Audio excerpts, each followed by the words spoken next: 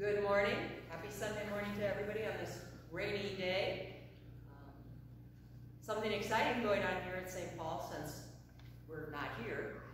The Sunday school chapel is being sanded and sealed and stained, and it's going to be beautiful when you all come home. Another thing to celebrate. However, that means don't come up and try to get into the church through the ramp door. Just don't go there. Come in the front door. On our prayer concerns, we've got a Jackie Less, Rosemary Ziegler, and Jim Danko. And I need to remind everyone that geranium orders, if you want to order geraniums for Pentecost to decorate the altar, which is Pentecost is in May, those need to be in by the end of the week so that Karen can put the order in. And if you were thinking I'd do it eventually, do it now. Okay. We begin with the hymn, Alleluia, Jesus is Risen. Everybody who picked up your bulletins, it's written in your bulletin.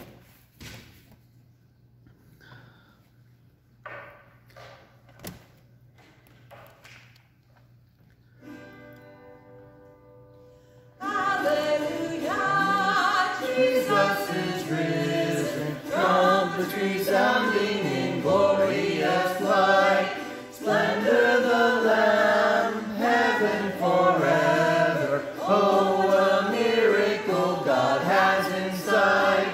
Jesus is risen and we shall arise. Give God the glory, hallelujah. Walking the way, Christ in the center, telling the story to open our eyes. Breaking the bread, giving us glory. Jesus our blessing, our constant surprise. Jesus is risen and we shall arise. Give God the glory, hallelujah. City of God, Easter forever. Golden Jerusalem, Jesus the Lamb. River of life, saints and archangels sing with creation to God the I Am. Jesus is risen and we shall arise. Give God the glory, hallelujah.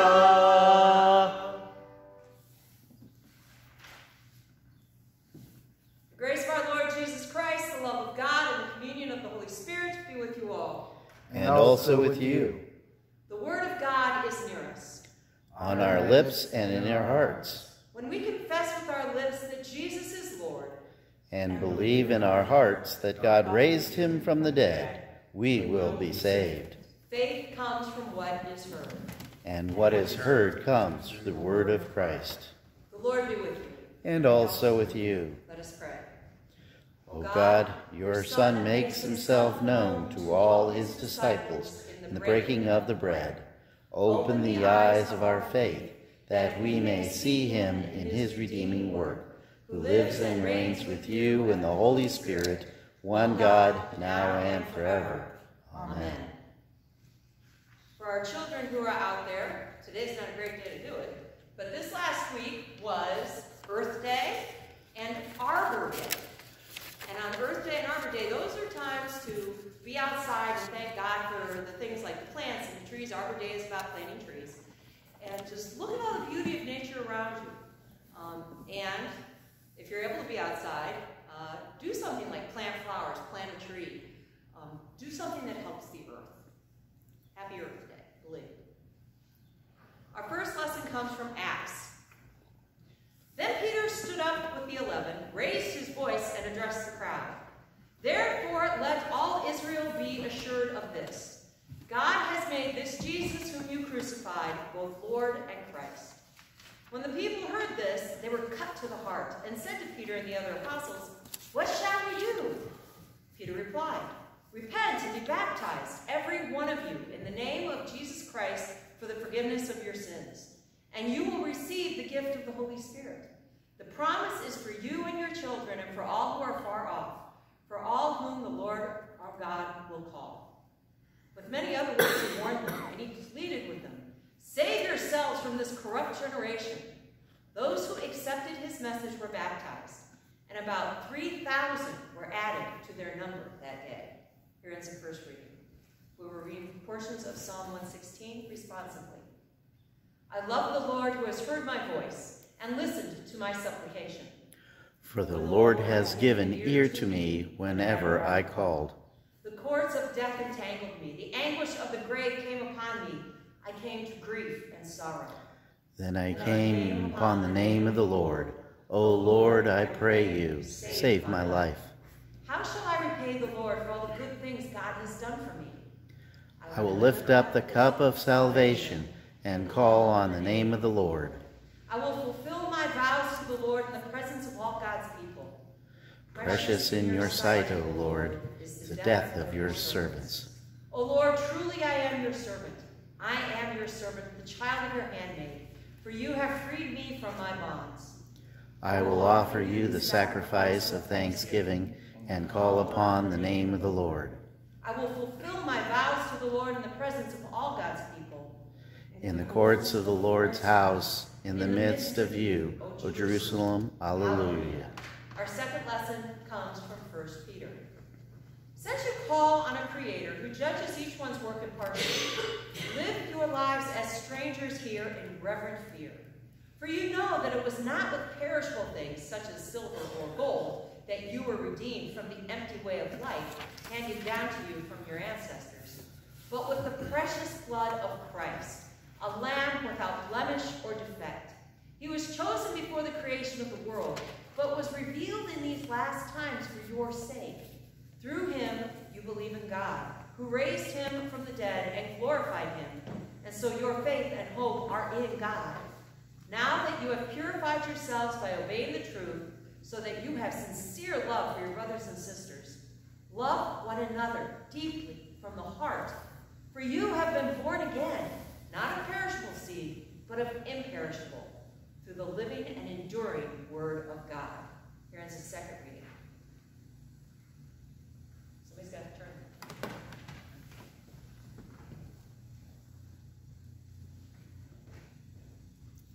We got many positive comments on the song Dance that we sang last week after the sermon, so we're going to use that as the gospel verse for the rest of the Easter season. Because I like it.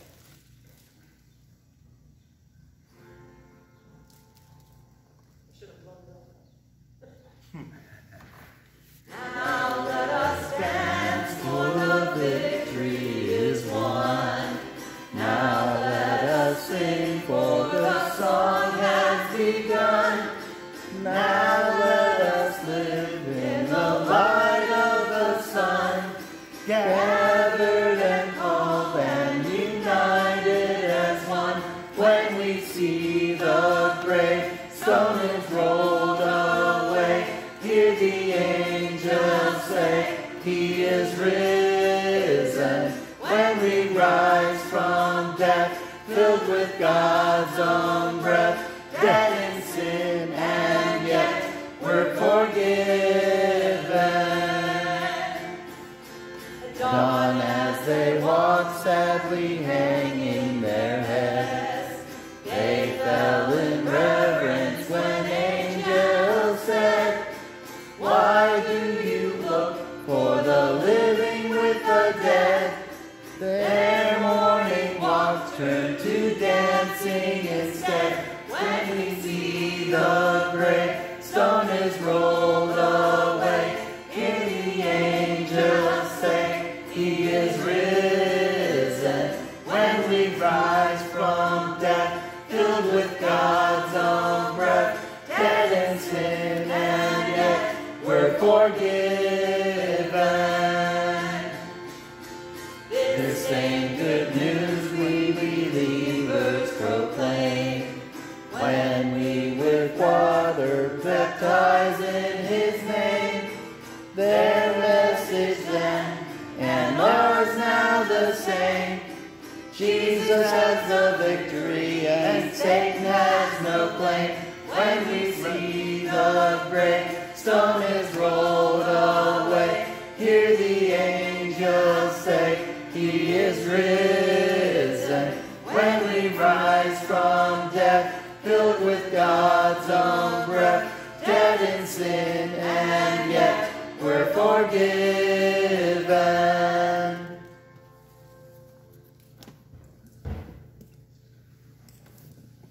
The Gospel according to St. Luke. Glory to you, O Lord. Now, that same day, two of them were going to a village called Emmaus, about 7 miles from Jerusalem. They were talking with each other about everything that had happened. And as they talked and discussed these things with each other, Jesus himself came up and walked along with them, but they were kept from recognizing him. He asked them, "What are you discussing together as you walk along?" They stood still, their faces downcast. One of them, named Cleopas, asked him, "Are you only a visitor to Jerusalem and do not know the things that have happened there in these days?" "What things?" he asked. "About Jesus of Nazareth," they replied. "He was a prophet, powerful in word and deed before God and all the people. The chief priests and our rulers handed him over to be sentenced to death, and they crucified him. But we had hoped that he was the one who was going to redeem Israel. And what is more, it is the third day since all this took place. In addition, some of our women amazed us. They went to the tomb early this morning, but didn't find his body. They came and told us that they had seen a vision of angels who said he was alive. Then some of our companions went to the tomb and found it just as the women had said, but they did not see him." He said to them, "How foolish you are, and how slow of heart to believe all that the prophets have spoken. Did not the Christ have to suffer these things and then enter his glory?" And beginning with Moses and all the prophets, he explained to them what was said in all the scriptures concerning himself. As they approached the village to which they were going, Jesus acted as if he were going farther, but they urged him strongly, "Stay with us, for it is nearly evening, and the day is almost over." So he went in to stay with them. When he was at the table with them, he took bread, gave thanks, broke it, and began to give it to them. Then their eyes were opened, and they recognized him, and he disappeared from their sight. They asked each other, "Were not our hearts burning within us while he talked to us on the road and opened the scriptures to us?" They got up and returned at once to Jerusalem. There they found the 11 and those with them assembled together and saying, "It is true, the Lord has risen and has appeared to Simon."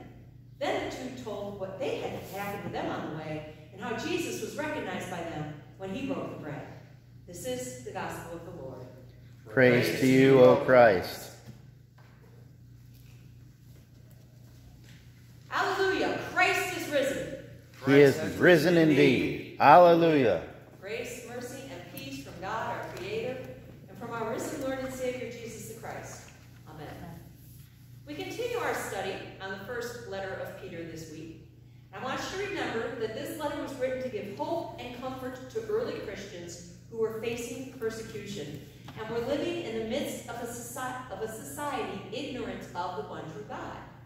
Because they were Christians, they were misunderstood and subjected to cruelty, and that was before Nero's persecution began. This letter of Peter is full of hope and encouragement. His purpose for this letter is to help Christians see that their sufferings are temporary and insignificant in the light of the coming eternal glory. In the midst of all their hardship and discouragement, God was always watching over them, and through their faith, God would give them joy even during this time of trouble. Remember last week Peter wrote, "Now for a little while you have had to suffer grief and all kinds of trials," which reminded me of Paul's second letter to the Corinthian church, "For our light and momentary troubles are achieving for us an eternal glory beyond all comparison." Now I know this quarantine feels like it has lasted forever, and everybody's getting antsy to get out, and this has caused many people some real hardship. So saying that it's for a little while and we have light momentary troubles sounds like making light of the situation, which is not the case. We all know, and God knows, how serious this situation is, but when you look at it in light of eternity, it's not so bad. Both Peter and Paul wrote to encourage believers who were suffering for persecution for the faith, and both of them point out that in light of our promised eternal life, what happens during our time on earth really is very brief. In our reading for today, Peter reminds believers that they are called to live a lifestyle that is different than that of the people around them, and should constantly be calling on God our Father in prayer.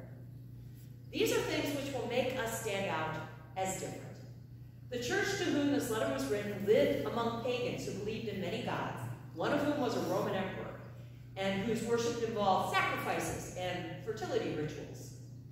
Not participating in said rituals kind of made early Christians noticeable and the subjects of ridicule. Christians today are often the subject of ridicule. Christians are portrayed in a negative light in many TV shows, and the things we do, maybe public prayer, setting up public nativity scenes, have been mocked by those who do not know Christ. That seems to be turning around in light of some of this pandemic, but I wonder how long the upsurge of faith will last once the quarantine has been lifted. Remember how churches were full for a few weeks following 9/11? It reminds me of the nation of Israel. As long as the chosen people of God worshiped and followed God's commands faithfully, they were fine. When they turned to other gods, when they relied on their kings and their armies, when they were not sincere in worship, when they were just going through the motions, when they forgot God, disaster followed. The people of Israel would eventually realize their sin, turn back to God. God would forgive them every time, and things would be good.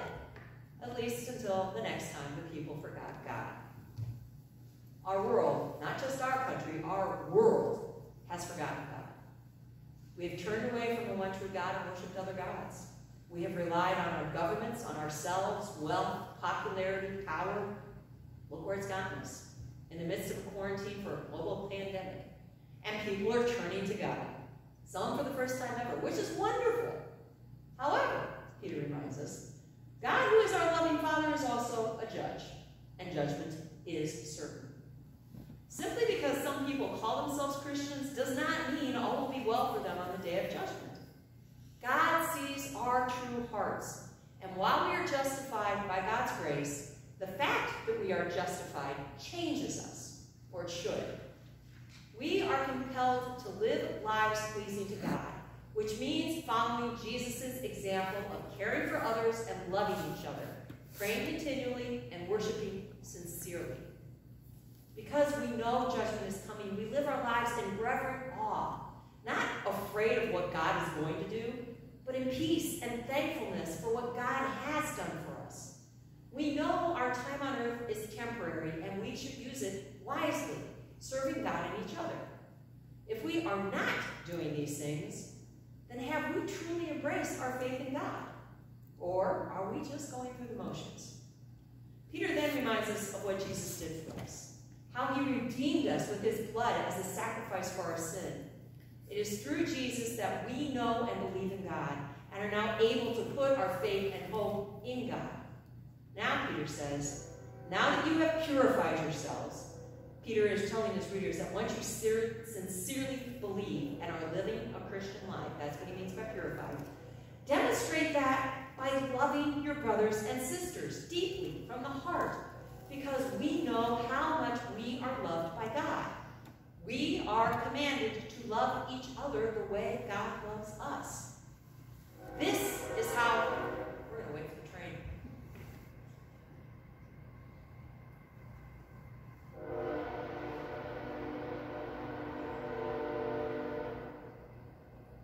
Oh, it's not John.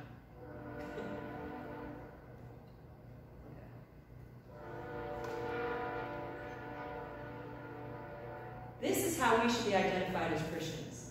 Not by how often we go to church or how by moral our lives are, but by how we actively love other people. And that is something I've seen happening during this crisis.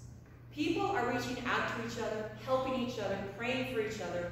Little things like running errands, calling each other to stay in touch, making masks and donating them to those on the front lines. This is how we show love for each other. I saw Saturday the Girl Scouts did a drive-by over at Whispering Pines, and the residents were at the windows waving.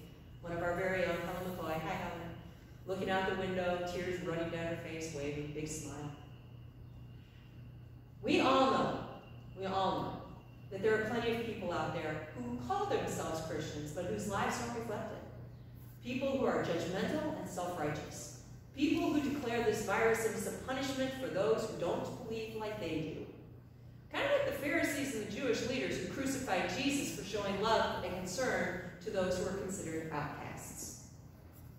And there are folks who have never darkened the door of a church building or have been kicked out of churches for whatever reason, but live lives of love and compassion and perform acts of kindness to those in need.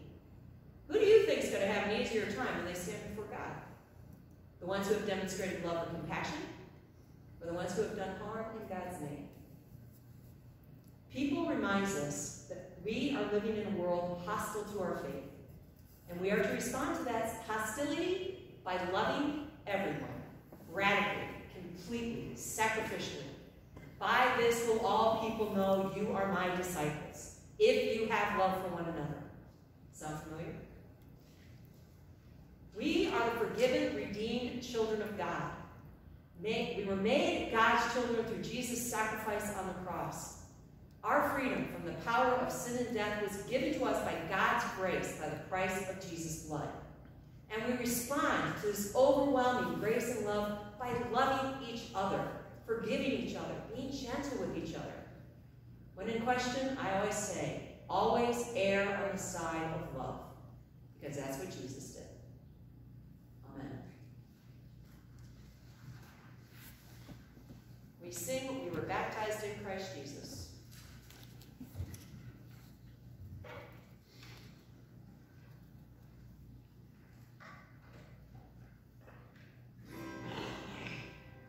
We were baptized in his death, and Christ was raised victorious. We might live a brand new life, and if we have been united in a dreadful death like this, we will all be reunited, for he lives. In the water and the witness, in the breaking of the bread, in the waiting arms of Jesus, who is risen from the dead. God has made a new beginning from the ashes of our past. In the losing and the winning we hold fast.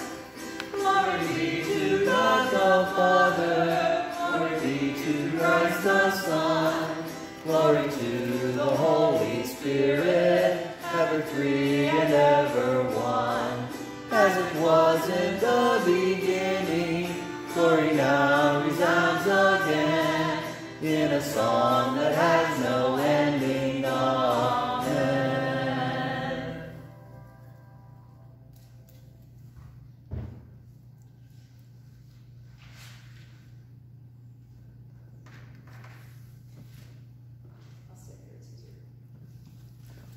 In Christ, we have heard the word of truth, the gospel of our salvation.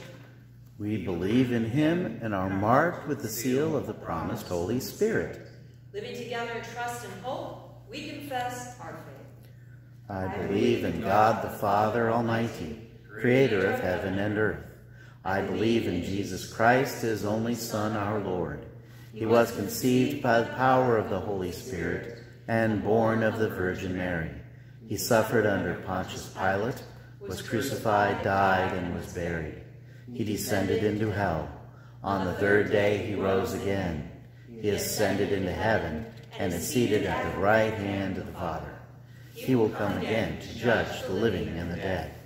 I believe in the Holy Spirit, the Holy Catholic Church, the communion of saints, the forgiveness of sins, the resurrection of the body, and life everlasting.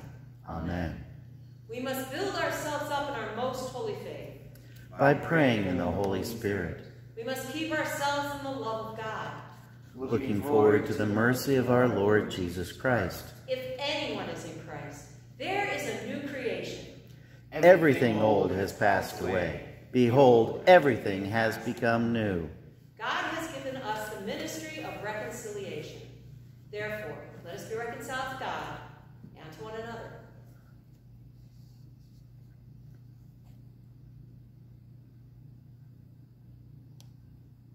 Gracious God, have mercy on us. In your compassion, forgive us our sins, known and unknown, things done and left undone. Uphold us by your Spirit, so that we may live and serve you in newness of life, to the honor and glory of your holy name, through Jesus Christ our Lord. Amen. The Almighty and merciful Lord grant us pardon, forgiveness, and remission of all our sin. Amen. My sisters and brothers, rejoice. Let us mend our ways, encourage one another, agree with one another, and live in peace. The peace of the Lord be with you always. And also with you. Take a moment to say peace to one another. Peace. Have to go to the papers.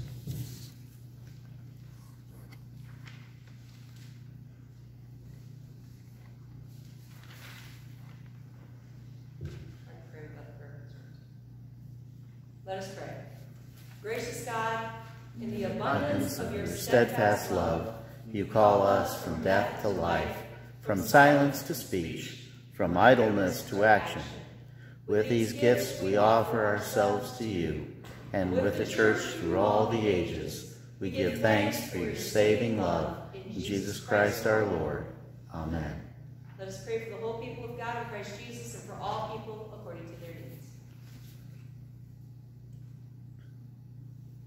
Our gracious Heavenly Father, we thank you for giving us the gift of your Son and making us your beloved and righteous sons and daughters. Show us, Lord, how you would have us live so that we might be examples of your love on earth. Give us the hearts of forgiveness and the compassion that we need so that we can be little Christ throughout the world until that day that you take all of us home. Lord, in your mercy. Hear our prayer. Gracious Father, we pray for and lift up all those who are suffering adversely from this pandemic. We pray for all those who are sick. We pray for all those who are working to treat those who are sick, protect them from illness. We pray, Lord, for those who have lost jobs and their income from not being able to do their work. We pray, Lord, that resources are made available for them so that they continue to survive, and that when the time comes that they can go back and continue to support themselves. Lord, in your mercy. Hear our prayer. Loving God and Father, we pray for all those who are in the front lines, for doctors and nurses and therapists, policemen, firemen, those working in grocery stores, those working at the nursing homes. We ask, Lord, that you watch over all of them, that you help keep them safe. Keep truckers safe on the road, help them to deliver their precious cargo wherever it's needed. Lord, in your mercy. Hear our prayer. Loving Father, we pray for those who are sick. We ask, Lord, that you touch them with your healing hand. We ask, Lord, that you watch over Anna Mae, Robert and Jeffrey. Be with Judy, Brooke, Rachel and Greg, Charlotte, Jennifer, Jackie, Rosemary, and Jim. Lord, in your mercy. Hear our prayer. God of comfort, be with all those who have lost loved ones. Help them to feel your comfort. Help them to find joy and the hope and promise of eternal life. Lord, in your mercy. Hear our prayer. God of presence, we pray for all those who are not able to be with us in worship. We pray especially for all those who are not able to see loved ones because of the stay-at-home order. Help them to feel your closeness. We pray, Lord, for Caleb and Vi, Linda, Paul, Carol, and Libby. Watch over Helen, Janice, Roy, John, Mary Jane, and Terry. Be with Joan and Myrna, Bob and Annabelle, Wanda, Carl, Margie, and Jean. Watch over Mark, Kay, Maureen, Jerry and Susie, Larry, Linda, Gail, and Eleanor. Lord, in your mercy. Hear our prayer. God of protection, watch over all men and women in the service of our country all over the world. Help them to feel your presence and bring them safely home. Watch over James, John, David, Ryan, and Anthony. Be with Brandon, Eli, Cullen, and Brooke, Jefferson, Mallory, Mary, Josh, Ryan, and Derek. Lord, in your mercy. Hear our prayer. All that we ask, all that you see that we need, grant to us, Father, in the name of him who has taught us to pray. Our Father, who art in heaven, hallowed be thy name. Thy kingdom come, thy will be done, on earth as it is in heaven.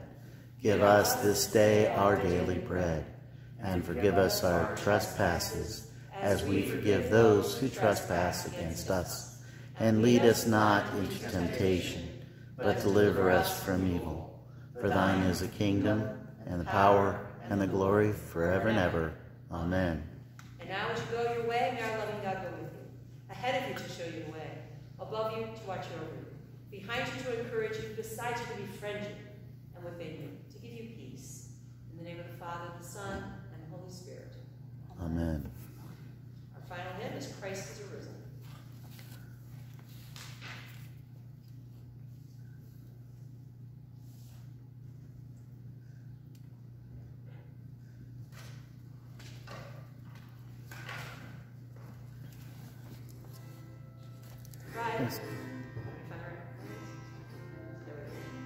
Christ has arisen, hallelujah.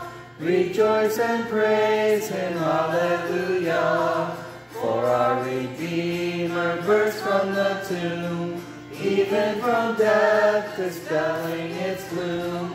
Let us sing praise to him with endless joy.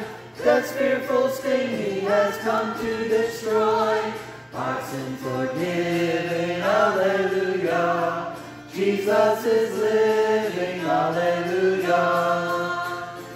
Christ has arisen to set us free. Hallelujah, to him praises be. Jesus is living, let us all sing. He reigns triumphant, heavenly King. Let us sing praise to him with endless joy. Death's fearful sting he has come to destroy. Our sin forgiving, hallelujah. Jesus is living, hallelujah. Go in peace, serve the Lord. Thanks be to God. Thanks for joining us. See you next week.